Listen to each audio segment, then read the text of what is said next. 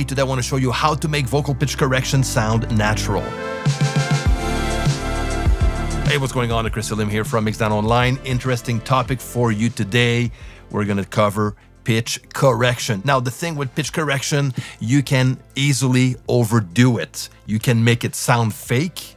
And what I want to show you today is how to make it sound natural. Okay, so I have a way to work with pitch correction. So let's jump right in Cubase and check this out. So first of all, in Cubase, the tool that I like to use is called VariAudio. It's a wonderful manual pitch correction tool, meaning that you pitch correct manually. For me, it's the way I like to work. There's nothing wrong on using a plugin like Autotune, which is going to automatically pitch correct a vocal, and there's a time for that, But how I like to work is to do everything manually. First of all is to work also with a good performance, a good recorded vocal. And this is very, very important to get the best out of pitch correction. To work with a vocal recording that is already on pitch for the most part, and that feels very good. And this will always give you the best results. There's nothing worse than having to pitch correct a bad performance, a vocal recording that is all over the place as far as the pitch goes. There's so much you can do with a bad performance and a bad recording. Like for me, pitch correction is a tool to fine-tune an already good vocal recording. So in Cubase, to work with VariAudio, what I'm going to do is to double click on the audio I want to work, like the vocal recording I want to work with, and this will open the sample editor window. I'm going to go on the left side, on the left zone in Cubase, and open the VariAudio tab. I'm going to then click on Edit VariAudio, and that will create a copy of the vocal recording, and that will give me a visual of the vocal recording, as far as the pitch goes. So it will create pitch segments, which is going to allow me to manually pitch correct the vocal recording. So what I'm going to show you today will also work with other manual pitch correction tools like Melodyne, for example. Okay, so now if we look on the left side, just a quick overview of the tools we have available within VariAudio. On top, I have smart controls, and this, I'm always going to keep that to show all smart controls. By default, it will go to the default smart controls, but I like to have all of the controls available when I click or when I bring my cursor straight on a segment. Okay, and we'll go through some of the tools later on. Then, when I select a segment, I have access to correct the pitch from the left zone, straighten the curve, shift the format, and stuff like that. So there's some very creative effects that you can make with a tool like VariAudio. But for today's video, I'm mainly going to focus on pitch correction.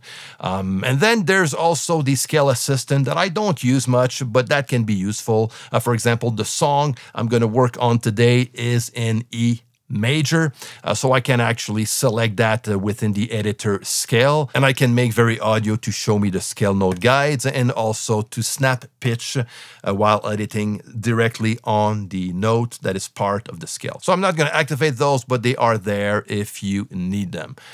So let's have a quick listen to the song we're going to work on today. You wish upon a shooting star. That wish won't take you very far.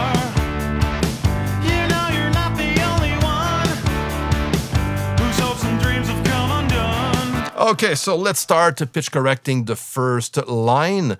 And as you can see, a vocal recording is very complex as far as the pitch goes. So it's not linear, and this is not what you want anyways, So there's a lot of movement as you can see with vibrato. Some segments are pitchy, some others are right on the pitch. Now, the thing that I always do is to use my ears before starting to work on pitch correcting, just because it's not everything that I see visually that will fit if I bring it to pitch. So for example, I can select all of those segments and I can pitch correct them right away by bringing the correct pitch to 100%.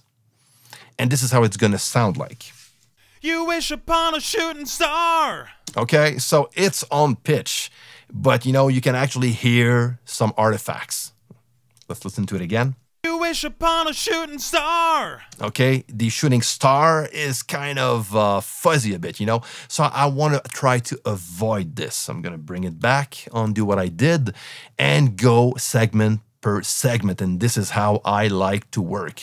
And another very important thing is to make the decisions, the pitch correction decisions within the musical context. Okay, so if I listen to the full mix, You wish upon a shooting star. yeah, and by the way, this song is already mixed. Usually when I work on pitch correction, I'm going to tend to do this before I start mixing. Even sometimes I'm going to do this while recording with the artist, and me and the singer can pitch correct together. So this is also a way I like to work. And then I jump into the mixing stage. But for this video, the song has already been mixed, and I used the on-pitched version of the vocal for the purpose of this video. So let's listen to it again. You wish upon a shooting star.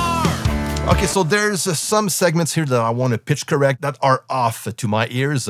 So the first one right here, for example, there's a few things I can do to fix that up. You can see that there's a kind of a straight note for half of it, and then the pitch goes up with a kind of a swirl, which is okay, which is fine. So it doesn't need to always be on pitch. Because if I bring on pitch by straightening up the curve, for example, it's not going to sound very natural. You wish upon a shooting star. Okay, I can hear artifacts, and it's, you know, it sounds a bit robotic. I don't want that, so I'm going to bring it back to how it was. I can also, and this is something that I do a lot, to split a segment into different sections.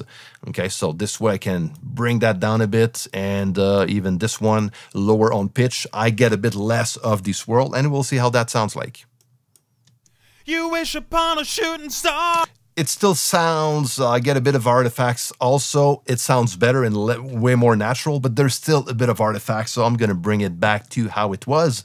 In this case, what I would do is to simply bring it down a bit, but leave the whole thing intact. You wish upon a shooting star. Okay, so that first line sounds good as it is. I'm going to keep it this way.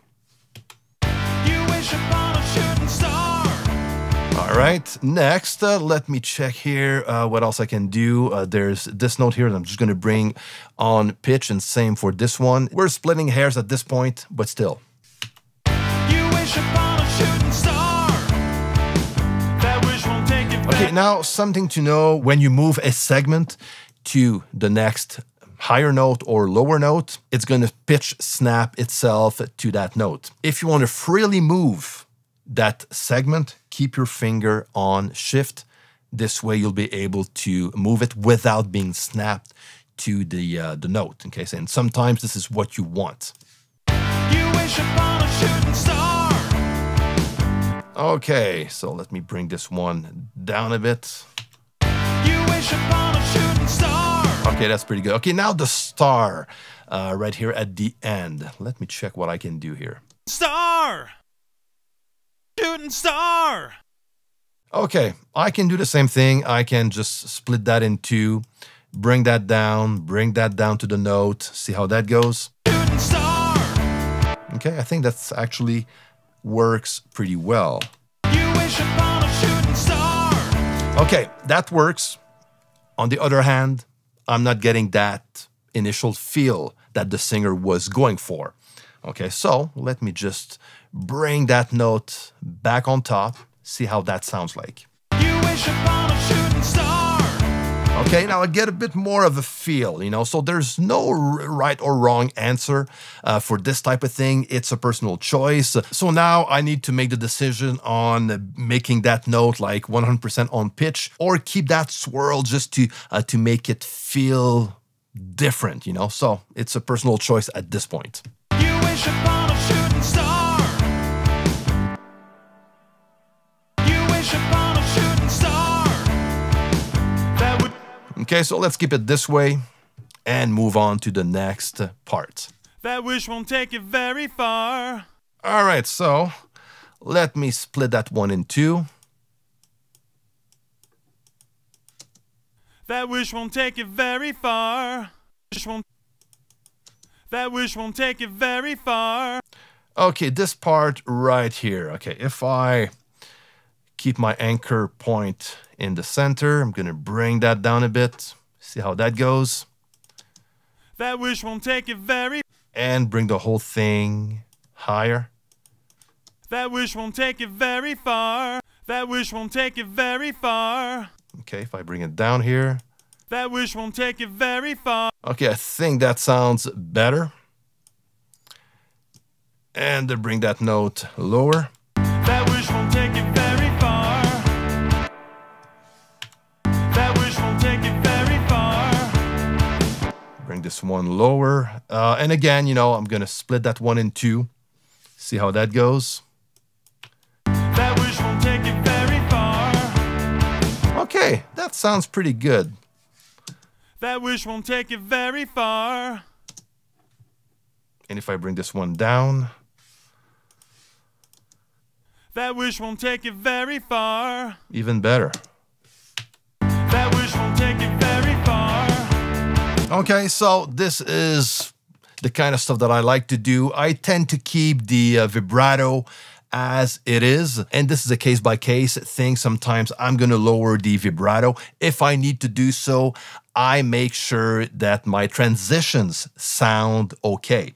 And this is a danger when you want to straighten up the curve of segments. Like, for example, if I take these up and I straighten up the curve, I can actually do this from the left zone or straight on any selected segment. You go to the center square icon and you bring that down. So let me bring that to 100, like let's go with 83% and listen to how that sounds like. And you'll hear that effect. Wish won't take it very far.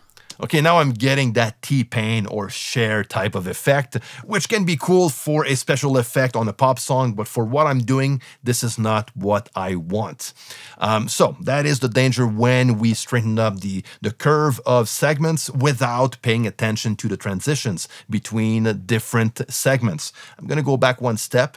Something I can do, I can just create a kind of a buffer zone. On the top corner of a segment, a pitch segment, I have the set range for straightened pitch curve. So I'm going to bring the range a bit to the inside on both segments. So this will act as a buffer zone that will not be affected by the straightened curve feature. Okay, so if we listen to the same thing again, let's bring that again to 80% or something. And it's still going to sound funny, but, you know, a bit more clean. Won't take it very far. Okay, I get less of that effect. Now, I'm overdoing it, but, you know, if we do the same thing by bringing that curve a bit less intense. Won't take it very far. Okay, it sounds more natural. And this can be very handy if you're in a situation where you need to straighten up the curve and you don't want to get that kind of T-Pain effect. This is how you can do it with VariAudio. Now, something else I want to show you. I have one part right here. Okay, so let's go with that long note. Okay, and this is how I deal with long notes when pitch correcting.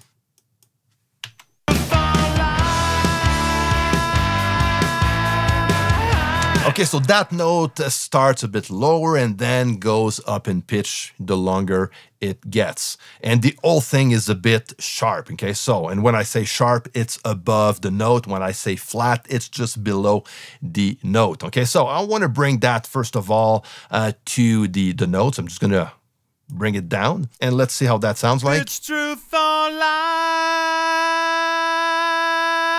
Now I need to go a step further and I'm going to split that segment in several parts. And there you go. Now I'm going to bring all the parts on pitch and listen to it again. If it's truth or lie. So that sounds way better. So let's do it before and after. I'm going to select that whole segment. I'm going to go down to choose function on the left zone and reset pitch changes for selection. And that will reset the whole thing to its original state. So that was before. If it's truth or lie. Okay, and that is after. If it's truth or lies. So that sounds way better. I don't get any artifacts. I don't get any Cher or T-Pain effects, but I just get a very nice on-pitch vocal. So there you go, my friend. This is how I make vocal pitch correction sound natural. I hope that was helpful. Let me know if you have any comments or questions. Leave everything down below. Don't forget to share, to like, and to subscribe to this channel if you're not already. Until next time, take care and see you.